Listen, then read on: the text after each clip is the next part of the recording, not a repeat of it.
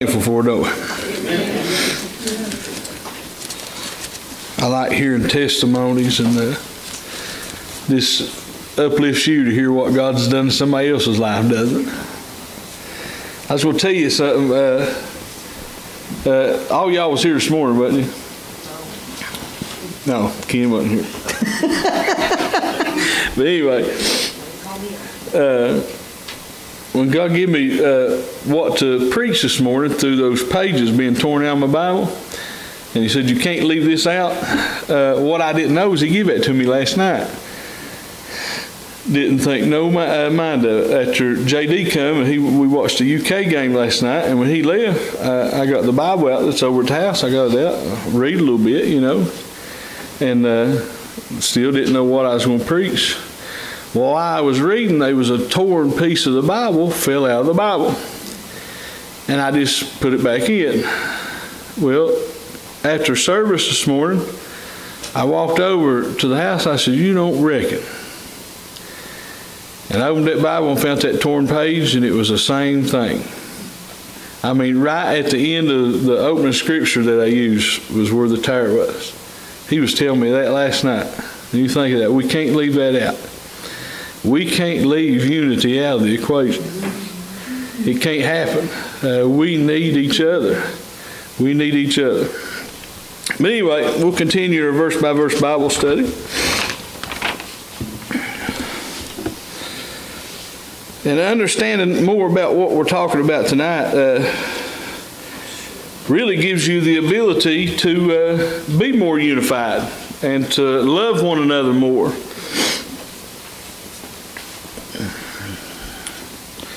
We've went over, I think, 1 through 6. We'll read 1 Timothy chapter 1.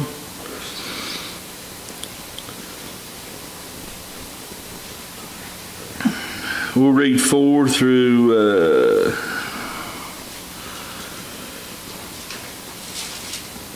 we'll read 4 through 9. Lord willing, we won't go through a whole lot, but that'll be enough for tonight.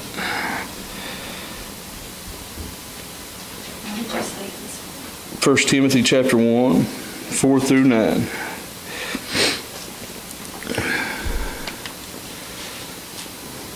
I know we've already went through verse 6 or 7, but there's so much in it, it's hard to get it all in a 30-minute Bible study. But 1 Timothy chapter 1, 4 through 9. Everybody there? Amen. All right, you don't have to stand. We'll go ahead and read. Neither give heed to fables and endless genealogies, which minister questions rather than godly edifying, which is in faith, so do. Now the end of the commandment is charity out of a pure heart, and of a good conscience, and of faith unfeigned, from which some, having swerved, had turned aside unto vain jangling, desiring to be teachers of the law, understanding neither what they say, nor whereof they affirm. But we know that the law is good if a man use it lawfully. Knowing this, that the law is not made for a righteous man, but for the lawless and disobedient, for the ungodly and for sinners, for unholy, profane, for murderers of fathers, murderers of mothers, for manslayers. Let's pray. Heavenly Father, God, we just come before you today. God, so thankful, God, for everything that you have done for us. And God, we don't know a fraction of what you've done for us. But nonetheless, we're thankful. So thankful that you take care of us. And God, we're thankful that you give us the ability to become your children through Jesus Christ. And God, we're thankful for this church that you have established here at Sydney, and you have put us in it. And God, we just desire to learn more about you tonight. We desire for you to change us. We desire for you to mold us more into the image of your Son. And God, we say, use us. Use us for your kingdom. Give us the ability to further your gospel. God, because we're not able to do nothing on our own, but you do it through us. And God, whatever you do tonight and whatever you do in our little bitty church here, at Sydney, Kentucky. Remind us to give you all the praise and honor and glory for it. In Jesus' name we pray. Amen. Amen. We'll kind of summarize what we went over last time. We see here in verse 4, it says, neither give heed to fables and endless genealogies which minister questions rather than godly edifying, which is in faith. I asked this question last time, but anyone in here ever raised up under a legalistic doctrine hasn't always understood eternal security? Well, I know Sean, you never find any answers to any questions when you don't understand eternal security. Everything other than faith in the finished work of Christ is just going to put more questions in your life. You're never going to figure nothing out. When you think you've learned something, it just added 20 more questions that you can't figure out. Nothing makes sense until you understand the true doctrine. I couldn't even understand that. I couldn't even understand that what I understood was nonsense until I understood the truth, if that makes sense.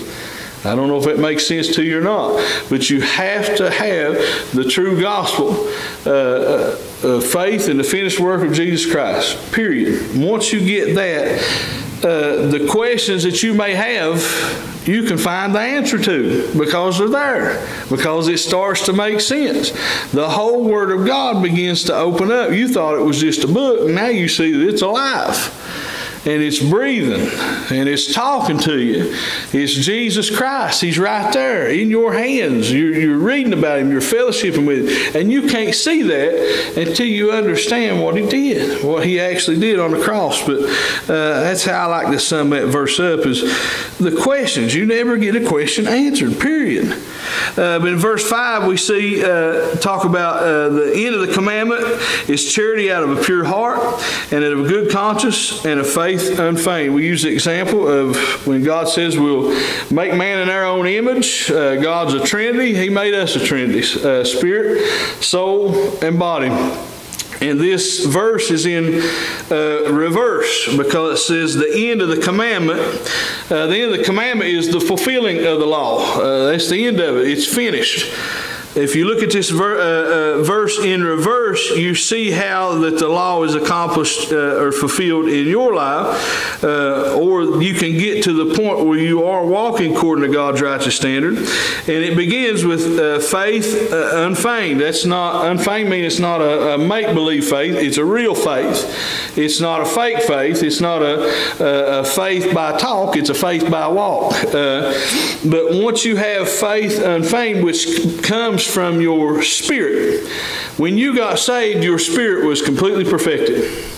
There's a third of you that is perfect no matter what you do with your Christian life. Your spirit. It has been sealed by the Holy Spirit. Bad can't get in and good can't get out of it. It's perfect. Your spirit is. And through that spirit relationship that you have with God, which is a spirit, you develop faith. Faith come by hearing, hearing by the Word. As you're injecting the Word, you're feeding your ability for that spirit to the end. What does it say next in that verse? Or in reverse, faith unfeigned, then a good conscience. We talked about how everybody has a conscience, but it might not be good. It might be good, but you develop that through your life experiences, through your upbringing, through your influences. Once that spirit or that faith unfeigned begins to affect your conscience, which is your soul, your mind, will, and emotions, what you're thinking, all that stuff. Once the faith begins to influence your soul, you begin to have a good conscience. And then from the good conscience, you now have a pure heart, because your heart is part of your soul. And then what comes out of the heart? Charity, love. And then once you love, the law's fulfilled in one word: love. So this verse right here, verse 5 in reverse, shows you the correct order to be like God, to think like Him, to act like Him, to love like Him.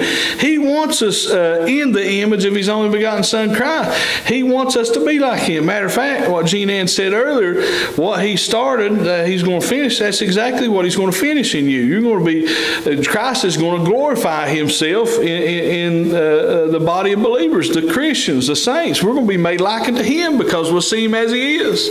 And that verse in reverse shows how that happens. Now in verse 6 we see, from which some, having swerved, have turned aside unto vain jangling. That word jangling means bickering, complaining. For instance, a church that fights all the time. What has happened is they forgot the correct gospel. They've forgot the correct doctrine. They may, anytime this church, and you guys have seen this church bicker and complain with one another, it wasn't that we didn't believe in eternal security, we just forgot it. Just because you know something don't mean you ain't living it. Sometimes you got to know something, then God's got to work something in you. You could say you believe this all you want to, but it's got to be unfeigned. It has to be real, not fake. Anytime that a church is bickering, complaining, somewhere down the line, somebody has left the true gospel of Jesus Christ, and they have put works in there somewhere. Somebody's become legalistic, and it's caused a problem. Take it to the bank every time, because if every member of a local body is functioning by faith in the finished work of Jesus Christ, then we're going to be knit together in love, and you won't be falling apart from the inside out. Amen. And then, once we get to the point where we can stick together, ain't nothing going to separate us. When we get to the point where it doesn't matter what happens between me and Sean, he can punch me in the face, I still love him. It doesn't matter what he sees out of me. He can see me act like a fool, but he still loves me. Once we get to that point, then God can use us out there. But He can't use us out there if we can't love one another in here. See what I mean? And the only way that is accomplished is through the true gospel, through true doctrine, because a false doctrine leads to vain jangling. It's vain. It's pointless. Anyway, I know we're refreshing. We'll keep going. Verse 7. It's right here. We'll go ahead and read 7 today. Desiring to be teachers of the law, understanding neither what they say nor whereof they affirm. I'll go ahead and tell you, the more that I learn, now the more I learn, the more dumb I realize I am, if that makes sense. But the more I learn, the more I realize there's a lot of preachers out there that don't know what they're talking about. And it breaks my heart, you know what I mean? And I don't, I have compassion on them because I used to think like they did. Matter of fact, I was called to preach when I was 17, and I preached one sermon when I was 17, and I preached false doctrine. So how can I be mad at them? You know what I mean? They need the truth revealed to them. But somewhere down the line, somebody has forgotten the best that I can figure. And this is my opinion. But you've got what's called the greatest generation in American history during World War II era. Man, them people worked. They could get stuff done. They were successful. They made things happen. They trusted God. But then you see in the 60s, it just seems like the greatest rebellion against God ever happened, and our country's been in a downhill spiral ever since. What happened? I think what happened, this is my opinion, is the greatest generation got so great and God was blessing them so much, they ended up like Israel when God called them Yeshua.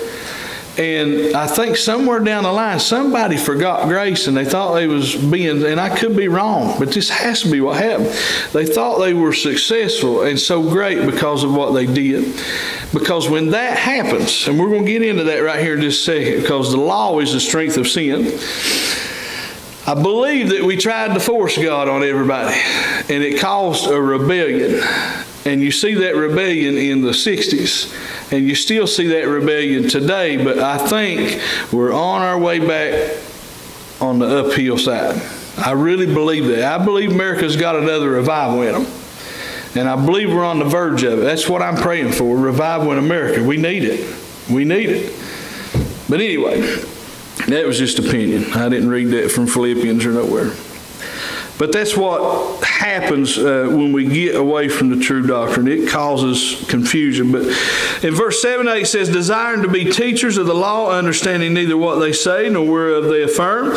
But we know that the law is good if a man use it lawfully. I'm going to read from Romans 7 here. You can turn there if you want, or I'll just read it to you. I'm going to read from Romans 5 too. And I know most of you guys probably know this, but I'm telling you, it's good to refresh yourself on the purpose of the law. Because if you forget its purpose and you begin to try to use the law now, it will cause you problems. It will cause you problems. The law is not for our use. There's no time ever in our life where we should look to the law for a result. Period. You can use the law lawfully, correctly. We'll get into that in just a second. But I'm going to read Romans chapter 7, 7 through 14. It says, what shall we say then? Is the law sin? God forbid. Nay, I had not known sin, but by the law. For I had not known lust, except the law had said, thou shalt not covet. But sin, taking occasion by the commandment, wrought in me all manner of concupiscence. For without the law, sin was dead. But I was alive without the law once. But when the commandment came, sin revived, and I died. A good example is Adam and Eve in the garden. They were completely innocent, even though they were naked, until they knew right from wrong. And then they sinned. They were naked. They're seeing their nakedness. That's what Paul's saying here. He said, I didn't know sin until I knew sin. Adam and Eve didn't know they were naked until they knew they were naked. And they weren't held accountable for their nakedness until they knew it was wrong. And Paul's saying here, when the law comes, sin revived and I died. It wasn't that the law was bad. It wasn't that the law was unspiritual. Matter of fact, the law is actually God's righteous standard. That's always been God's righteous standard. Good, right and wrong, good and evil. It's been the same from the beginning. But when we don't know right from wrong, we don't have no sin because we're ignorant to it. But nonetheless, Paul's saying here, when the law came, before the law came, I was alive, but once it came, sin revived and I died. Verse 10 says, and the commandment which was ordained to life, I found to be unto death. It goes on to say, for sin taking occasion by the commandment deceived me, and by it slew me.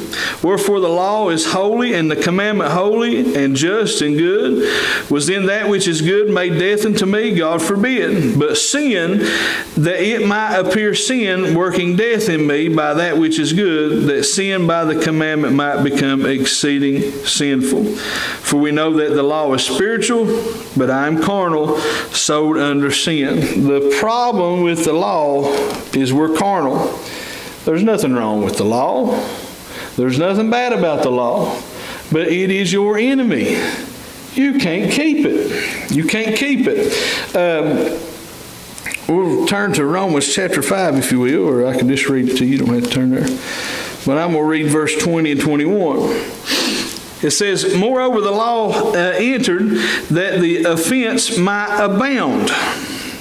But where sin abounded, grace did much more abound. That as sin hath reigned unto death, even so might grace reign through righteousness unto eternal life by Jesus Christ our Lord. The law could never, ever, ever save you because of you. Not because of the law, but because of the sin nature that you had that came all the way back from Genesis, from Adam. We inherited that sin nature. We couldn't keep the law. The law was good and it was spiritual, but we're carnal. And the law couldn't save us, but grace can. So imagine, why would we ever want to go back to the law? I'm going to turn to Galatians chapter 3 and we'll see the full purpose of the law, because it had purpose.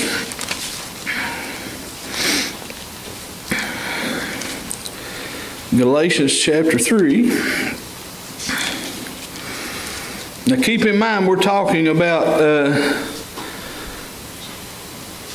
people ministering false doctrine, because they don't understand what the law is for. They don't understand the law. They try to live by it. Galatians chapter 3, I'm going to read 19 through 29 if you guys don't care. It says, "Wherefore then serveth the law? It was added because of transgressions, till the seed should come to whom the promise was made. And it was ordained by angels in the hand of a mediator." Right there explains the purpose of it, period. We're going to read all the way through 29. But the law was given because of transgression till the seed should come. It was, you'll read here in a minute, it was our schoolmaster. If we didn't have the law, we wouldn't understand that we needed the seed when the seed would come, which was Jesus Christ. We wouldn't understand that we needed Him. And we do need Him. Goes on to say, "Now a mediator is not a mediator of one, but God is one. Is the law then against the promises of God? God forbid. For if there had been a law given which could have given life, verily righteousness should have been by the law. But the Scripture hath concluded all under sin, that the promise by faith of Jesus Christ might be given to them that believe. But before faith came, we were kept under the law, shut up unto the faith which should afterwards be revealed. Wherefore the law was our schoolmaster to bring us unto Christ, that we might be justified by faith." If we did not have the law, we could never be brought to Christ, because we would not understand our need for a Savior. But when you look at the law, if you're looking at it correctly, you see that it is an impossible task that has been placed before you, and then you'll look for an alternate way to be saved, because it can't save you. It's your schoolmaster. When the problem with self-righteousness is people look at the law and for some reason they think they've fulfilled it. And that don't make a bit of sense to me. And the problem is they're not rightly dividing the word, because if they understood the law the least little bit, they would understand to be justified by it, you'd have to keep every jot and tittle of it. And you run that after about at least a month or two from being born. You're going to do something wrong. And by the way, you was born with a sin nature. In your mother's womb, you had a sin nature. The law was already broken in your life. Anyway, where was we at here? "Wherefore the law was our schoolmaster to bring us unto Christ, that we might be justified by faith. But after that faith has come, we are no longer under a schoolmaster. For ye are all the children of God by faith in Christ Jesus. For as many of you have been baptized into Christ, have put on Christ." That's not water baptism. That is identifying with Him. You identify with Him through the imputation of the Holy Spirit. Like I said earlier, the spirit part of you is absolutely perfect, because it's all of Christ's righteousness in there. It's every accomplishment that He accomplished. It's His death, it's His burial, it's His quickening, it's His resurrection, all bundled up for you in a trophy that God has placed in your spirit and sealed it in there with the Holy Spirit of promise. It can't come out and nothing can go in and defile it. You are a third perfect already from the day you believe. And that's enough to get you to heaven, despite what anybody else says. But anyway, it goes on to say, "For all are children of God by faith in Christ Jesus. For as many of you have been baptized into Christ, have put on Christ. There is neither Jew nor Greek, there is neither bond nor free, there is neither male nor female, for ye are all one in Christ Jesus. And if you be Christ, then are ye Abraham's seed, and heirs according to the promise." Now you remember when Abraham asked God, "How do I know that all this is going to happen that you said is going to happen?" And God told Abraham to take sacrificial animals and cut them all in half. And then according to custom and what people did then, if they was going to make a covenant with somebody, they would walk in between those torn sacrifices to symbolize what they would do to keep the covenant. Well, that's when God caused a sleep to come over Abraham, and all of a sudden there was a fire going up and down between those sacrifices. And what that was, God saying, "You go over and take a rest rest, this covenant is going to be on me. It's depending upon what I do and not what you do. Therefore, that's why it's called a promise. A promise, God can't lie. He's going to keep a promise. Amen. The law does not void the Abraham covenant that was made, that was dependent upon what God would do, but the law was put there so that transgression could be seen and keep people in check until the Redeemer would come. And now once the Redeemer has come, those who believe in Him are partakers of the Abraham covenant of promise. We're all the seed of Abraham by faith in the finished work of Jesus Christ. That makes sense? Amen. Okay, so how do we use the law? You can read the law. When you're reading the law, you're really understanding what has been fulfilled in you, in your spirit already. You can read the law. I'll give you an example. I use that example Tony Evans gives all the time. He said he was a kid and he wanted to be like Michael Jordan, but no matter how many books he read, he could never dunk a basketball.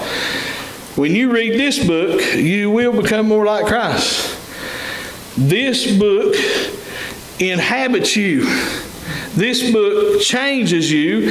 And if you keep reading and meditating, thou shalt not kill, then for too long you ain't going to want to kill your neighbor because it will change you. Amen. But if you look at it backwards and say, thou shalt not kill, and say, well, shoot, I can't kill my neighbor, I ain't going to heaven. It's a good idea for you not to kill your neighbor, but that ain't going to keep you out of heaven. The only thing that'll keep you out of heaven is an absence of the substitute blood that Jesus offered on your and my behalf. That's the only thing keep you out of heaven. You got great men in the Bible that committed murder, and they're with God right now because they believed God.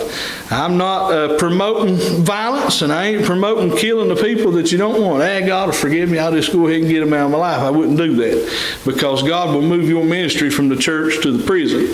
He'll still use you, no doubt. Amen, because He never leaves us or forsakes us, but it wouldn't be a good idea for you. But you can read the Bible, and we was talking about this in men's group the other night. When you read the Bible, it's your mirror. It shows you what God has already made you in your spirit. And when you learn what He's already made you in your spirit, what it is doing, it is influencing your soul. Now, once the influence of the relationship with God through your spirit begins to influence your mind, will, and emotions, what is your body going to do in response to what you think, feel? It's going to do exactly what your soul tells it to do, will it not? Does your body not do what your brain tells it to do? Raise my arm. My soul is communicating with my body and giving its ability to function. So through the influence of the spirit relationship, through this word, I'm causing myself to act right. Or Jesus is acting right through me. Amen. Now verse 9 says, let me flip back to where I was at. Verse 9 says, knowing this, that the law is not made for a righteous man. You don't need the law any longer.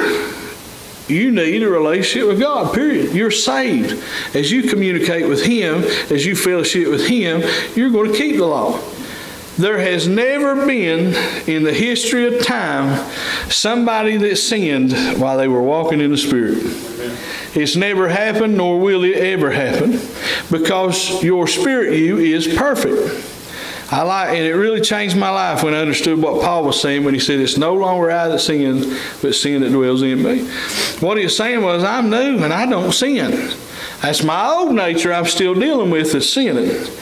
But we had the ability through the relationship, through the correct process, through faith unfeigned, which causes a good conscience, which causes a charity out of a pure heart, which leads to the end of the commandment. We had the ability through that relationship to change the right way. Remember when Paul told the Galatians, oh, you foolish Galatians, have you begun in the Spirit, now made perfect by the flesh? You can't change in reverse. And you can't fulfill the law to have a love out of your pure heart to give you a good conscience to create faith. It don't work that way. It happens in reverse. But when we get a legalistic mentality or a doctrine, that is exactly what we are trying to accomplish. And then if you ain't careful, there's a couple I've been witnessing to trying to get them to come to church. And finally they told me why they didn't come. It's because they live together and are not married. Shame on the church. They said, Zeke, we can't come to your church. We ain't married. I said, that is a bunch of baloney. Let me give you some advice. You probably need to get married, but you ain't got to be married to come down and hear about Jesus. Say, man, you can come and fellowship with us. I don't care. Like if JD wore his boxers in, come on in. We'll go get some clothes for him, but he is welcome here. Somewhere down the line, the church has got so legalistic that we don't even let the people in that need Jesus. What in the world? And that's what Paul was preaching against here. And if you ain't careful, you start treating your kids that way. If you ain't careful, you start treating your wife that way. And then you wonder why they never listen to you and never do what you say. It's because you're handing out the strength of sin to them. And you're giving them no grace. Imagine if all you had to live by was the law. You'd be a miserable human being. You'd be a failure. And you'd be on your way to hell because you can't do it. But I'm thankful today that when the law came, sin revived and I died, and sin abounds, but grace did much more abound. Amen. So think about that every day, in every action. Let me tell you something. If you ask God to teach you grace, He'll teach it to you. There'll be many times it won't be comfortable, but nonetheless, it'll be worth every second that you learn more about His grace. But you got to be real careful. You can know it here, and then you're not walking in grace, and you're really pushing people away from Christ. You're really causing people to rebel. And that's exactly what Paul was talking about here in verse 7. He says, desire to be teachers of the law, understanding neither what they say, nor whereof they affirm. They ain't got a clue what they're talking about. And they're giving people the ability and more ability and more ability to rebel, to rebel, to rebel. Amen. Y'all understand that? Any questions? Circle prayer.